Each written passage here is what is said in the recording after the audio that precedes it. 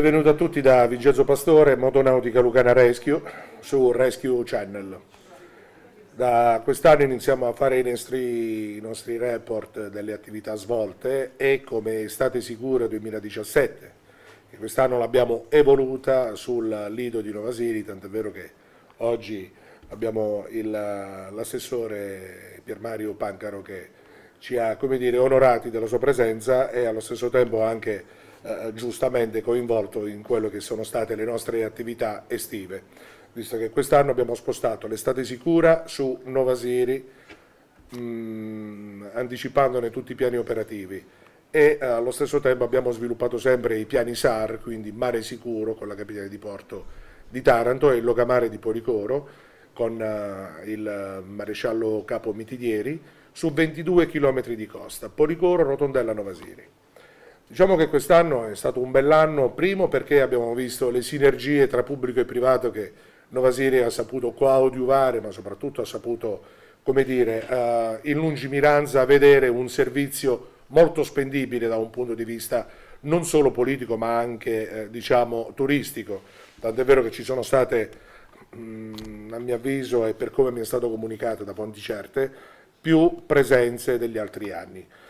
Ma questo sicuramente è un impegno che le strutture turistiche hanno saputo, come dire, dare. Quest'anno abbiamo sviluppato Estate Sicura sul lido di Nova Siri, dove abbiamo abbracciato circa 7 strutture turistiche che fino al 20 ancora era tutto vapore, quindi c'era ancora gente, quindi abbiamo dovuto anche cambiare la metodica del soccorso e prevenzione. Non tanto in acqua, ma vista l'età delle persone, spostarci un po' più sulla spiaggia. Cosa abbiamo fatto quest'anno? Quest'anno su Nova Siri abbiamo creato 2 postazioni di coordinamento più la terza che coordinava il tutto.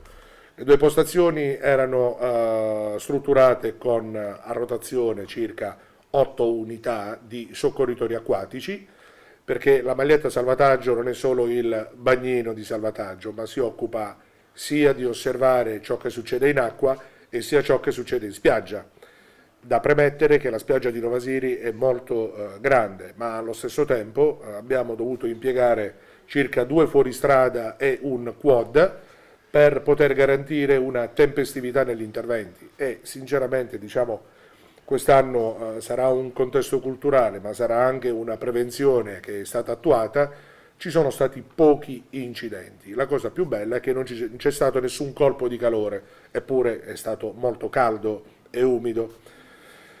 Dicevo, gli interventi che sono stati sviluppati, ahimè ce n'è solo uno che è un codice rosso, ma cosa vogliamo? È stata una fatalità di un signore di circa 75-80 anni che purtroppo ha avuto una fatalità, ma tolto questo abbiamo avuto circa 23 interventi di codice arancione che rientra in punture di tracina, o meglio pesce ragno, dove molte volte, per quanto possa sembrare solo semplice dolore, bisogna fare sempre attenzione a shock eventuali, shock anafilattici, quindi assistenza a ragazzi che hanno subito questa puntura. Infatti noi consigliamo sempre nelle spiagge sabbiose come le nostre di usare le scarpine di gomma, perché il pesce ragno dorme sotto la sabbia, noi che ci mettiamo il piede.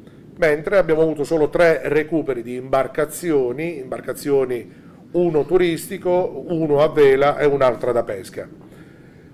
Tutto sommato l'esito è stato positivo. Abbiamo garantito supporto a tutti gli stabilimenti balneari, ivi inclusi, perché diciamo c'è stato un coinvolgimento da parte delle strutture, che ringrazio ancora, del coinvolgere anche i lidi, dove abbiamo dato diciamo, non solo consulenza ma anche informazione logistica su quelle che sono state le nuove ordinanze balneari, quindi defibrillatore, barella, le leggende, i simboli, e quindi dare indicazione e informazione soprattutto ai clienti delle varie strutture, nonché nelle spiagge libere.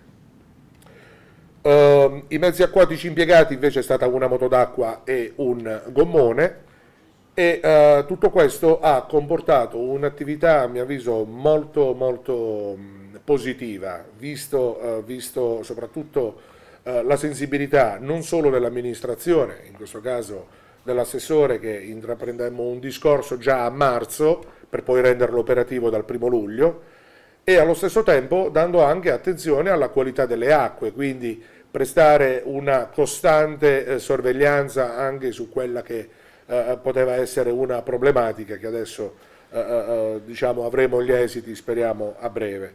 Detto questo, su Nuova Siri abbiamo fatto un grande lavoro, c'è stata una grande collaborazione da parte delle strutture, una voglia di crescita, ma soprattutto una voglia di formare soggetti e soprattutto di creare quella che è una mentalità spendibile sul turismo, e in questo caso si parla realmente di destagionalizzare le attività turistiche.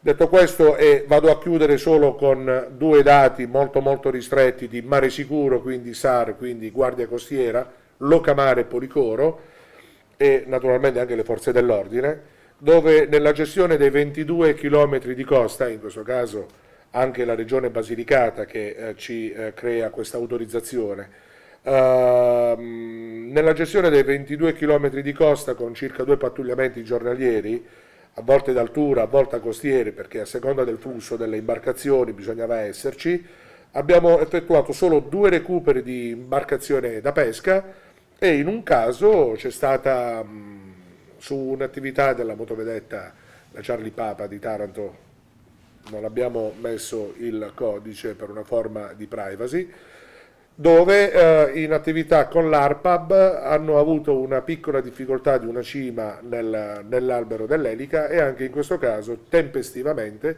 abbiamo effettuato il recupero della cima, quindi la messa in sicurezza, e tutto è andato nel verso giusto.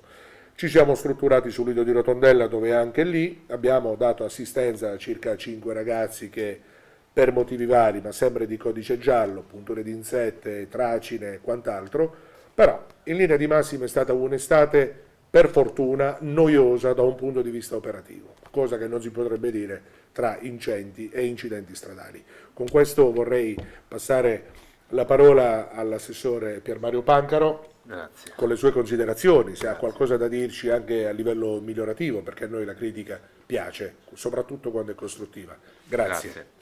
Niente, io vorrei fare alcune considerazioni sulla scorta dei dati forniti da Enzo Pastore della Motonautica Lucana, dati che parlano da soli. Noi come amministrazione di Nova Siri siamo contenti, soddisfatti dell'estate 2017 a tutto tondo, a 360 gradi. Dapprima la pista ciclabile, l'area camper, il cartellone estivo che ha avuto un grandissimo successo, e poi anche dal punto di vista della sicurezza è stato offerto un ottimo servizio dalla motonautica lucana di Enzo Pastore. Non ci sono stati, come ha detto lui, incidenti rilevanti, c'è stata un'area dedicata ai diversamente abili, un mare aperto a tutti con le sedie job, le panchine colorate, diciamo, e si è creata la cosa più importante, una sinergia tra pubblico, privato, commercianti e operatori turistici. A detta degli operatori turistici, di qualche operatore turistico, Nova Siri quest'anno ha contato addirittura più presenze di Matera. Noi crediamo fortemente in questo progetto per mettere in sicurezza tutta la spiaggia di Nova Siri, e cerchiamo sempre di migliorare tutti i servizi. Crediamo che l'anno prossimo possa andare ancora meglio, perché diciamo, la sicurezza dei cittadini è molto importante. È anche un fattore culturale. È un fattore culturale, e siamo convinti andremo avanti con sempre maggiore impegno, perché abbiamo ricevuto tanti apprezzamenti, la stima, la fiducia di tanti cittadini e residenti che hanno diciamo, potuto godere quest'anno di un'offerta turistica completa. Pertanto ringraziamo per il servizio offerto la Motonautica Lucana e speriamo di fare sempre meglio.